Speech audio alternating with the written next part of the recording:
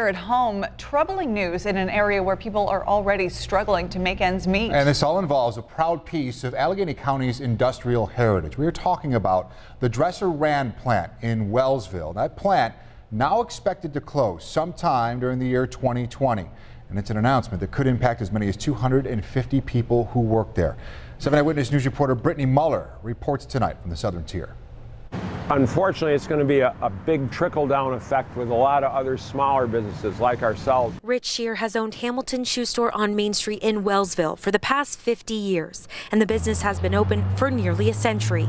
But with today's news that Dresser-Rand is closing by 2020 and likely taking 250 jobs with it, nothing is certain. We're trying to buy months down the road right now, and I'm going to cut that buy back because I don't know what's going to happen with business to be able to pay those bills down the road. In a statement from Dresser-Rand's parent company Siemens, Curtiss-Wright will be purchasing the industrial powerhouse.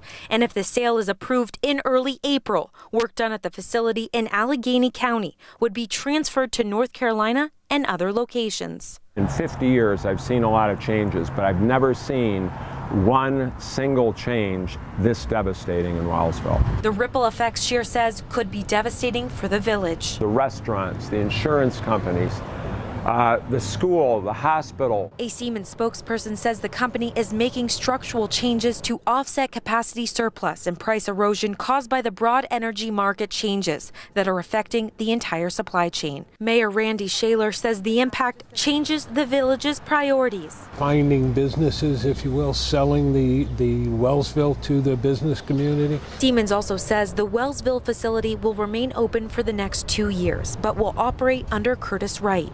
I really worry that a lot of those people will not wait. They're going to start looking out of town for other jobs. Siemens says Curtiss-Wright will offer jobs to about 50 people, leaving 200 others looking for work.